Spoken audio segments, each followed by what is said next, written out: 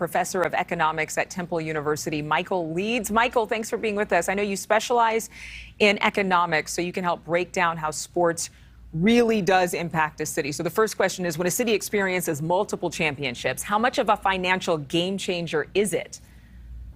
It's not, unfortunately. It's a very nice thing for the city. I'm very happy for Tampa and for the residents of the Tampa Bay area.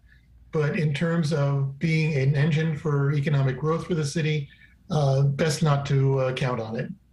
In terms of, people not really changing how much money they spend, they actually just spend more on sports than something else? Well, let's look at the numbers. In fact, that the Tampa Rays brought in about $250 million in the most recent numbers that I've seen.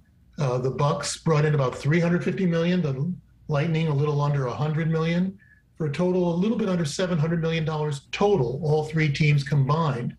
If you look at the Tampa Bay area, metro area economy, the level of income there, the total level of income generated was about $150 billion.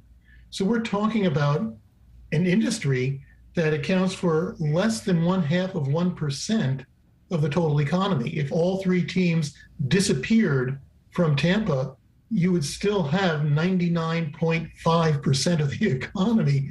So you're really not talking about a lot of money here. While the entire country has struggled with supply chain issues, inflation, would you safely say sports are pandemic proof? That was a deep breath. Some sports are. I think that some of the sports, baseball, football, certainly have shown themselves to be so, largely. Thank you for watching. Go to newsnationnow.com to find NewsNation on your television provider. And don't forget to click the red subscribe button below to get more of NewsNation's fact-driven, unbiased coverage.